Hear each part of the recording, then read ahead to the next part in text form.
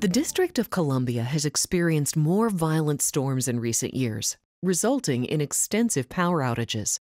For this reason, the District and Pepco are working to reduce power outages by moving many of the overhead power lines underground to improve the infrastructure and enhance resiliency. Neighborhoods affected by construction will be notified well in advance of the project start date. This will include the posting of no parking signs.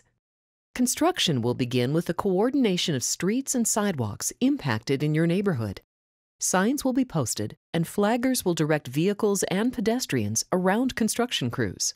Before any digging begins, other existing utility lines that may be in the path of construction will be carefully identified and marked in the field.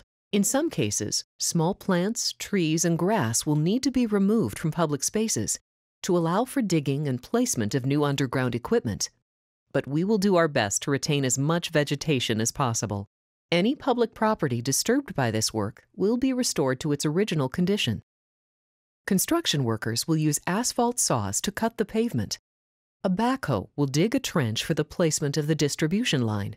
Periodically along the main primary line, manholes and tap holes will be required to house equipment and to provide access for inspections and repairs. The backhoe will also be utilized in these cases to excavate for these structures. In order to meet jurisdictional safety requirements, shoring will be provided in the trench to ensure stability. Pepco uses either fiberglass or plastic PVC conduit to protect underground power lines. Concrete will be poured into the trench to encase and secure the conduit, and steel plates will be placed over the trench temporarily to make the road usable to vehicle traffic. After the concrete is set, the steel plates will be removed and the trench will be repaved in sections.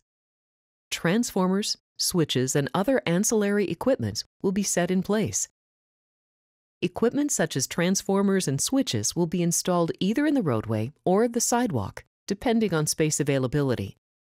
Underground cable will be installed. Landscaping will be restored as needed and roads paved. Overhead primary electric wires will be removed from poles, but secondary service and communication lines will remain. Finally, the new underground power lines will be energized.